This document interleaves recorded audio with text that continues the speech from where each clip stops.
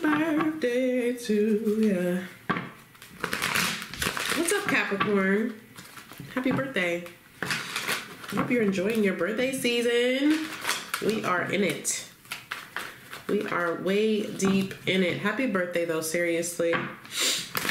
Okay, let's get your message for the 26th. Let's see.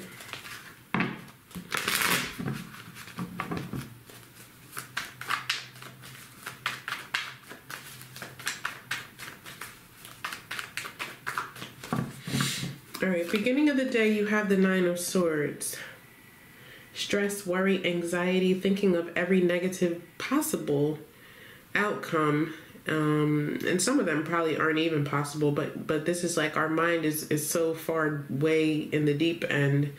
It's hard to bring us back. You could also be having a nightmare quite literally and waking up from it, okay?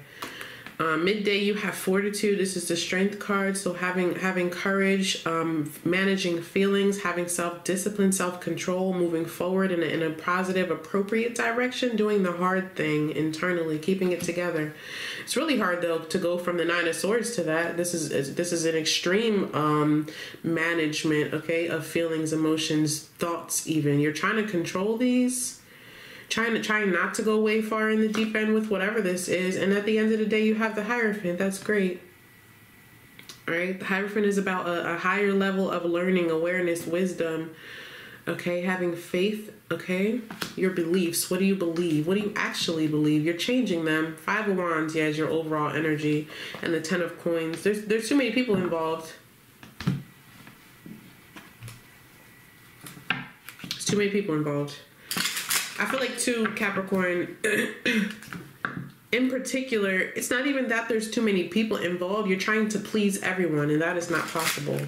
You have to think about you, what actually works for you. Clarify the Hierophant.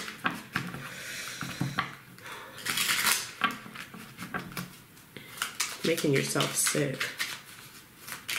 Literally. What's the Hierophant, please?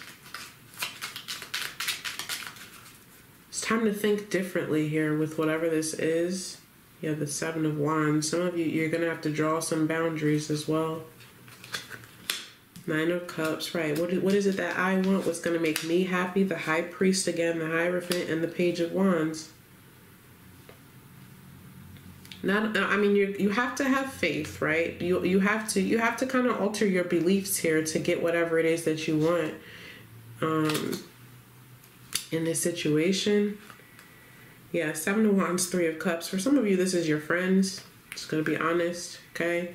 There may be some friendships that you have, or Three of Cups can represent siblings as well.